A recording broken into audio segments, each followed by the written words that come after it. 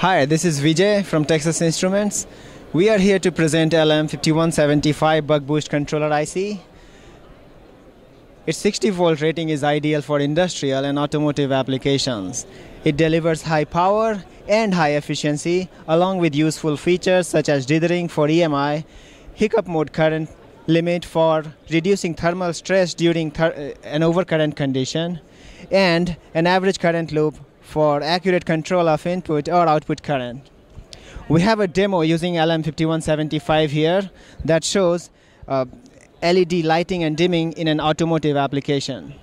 The input is the 12-volt battery bus, as you can see, and which can vary from 6 to 42 volt. The output is supplying a 1 amp constant current to a string of 8 LEDs. The constant current source is created using the average loop of LM5175. To learn more about the part, please visit ti.com/LM5175, where you will find evaluation boards, design tools, and many ready-to-use reference designs, including the one used in this demo.